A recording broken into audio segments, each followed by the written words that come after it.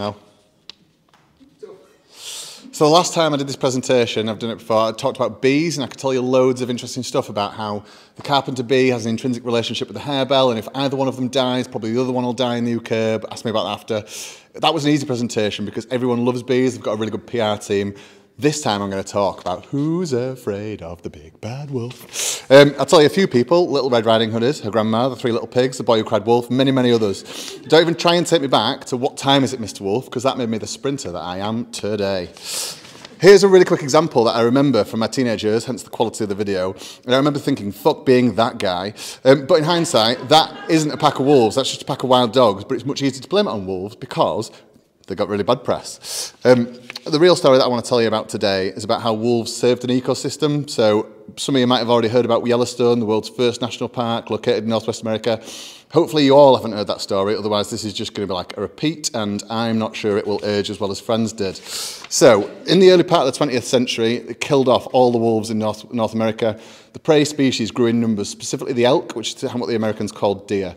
Not only did they grow in number, but the behaviour changed because there was a much lower threat from wolves, which led to chronic overbrowsing of the plants, prevented many trees from growing tall, which had huge knock-on effects. Humans attempted unsuccessfully to manage elk populations, and after 70 years of no wolves, finally in 1995, 14 wolves were reintroduced to Yellowstone using the Endangered Species Act, and no one quite expected how profound the impact was going to be. The instant effect was on the elk.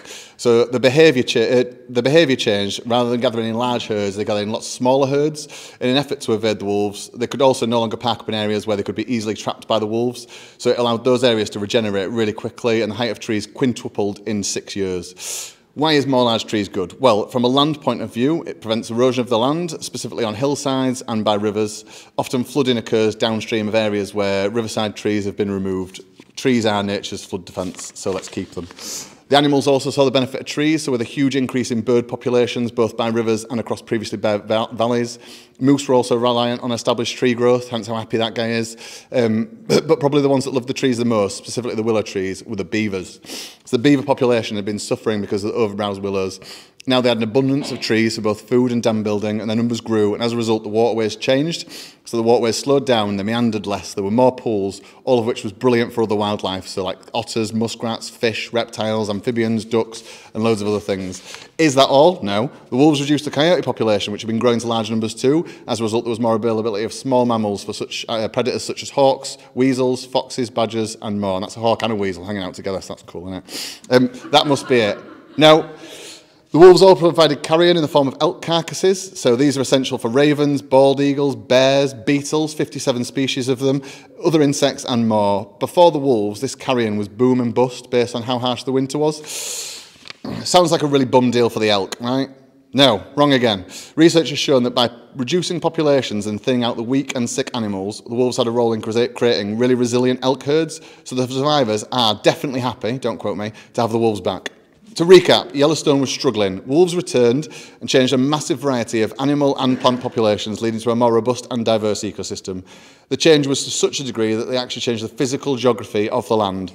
But they're still big, bad, and very dangerous. Or are they? Well, there's been no documented cases of human injuries in Yellowstone, with over 100 wolves and thousands of tourists. There are 5 documented deaths by non-captive wolves in North America in the last 100 years. That's 1 every 20 years.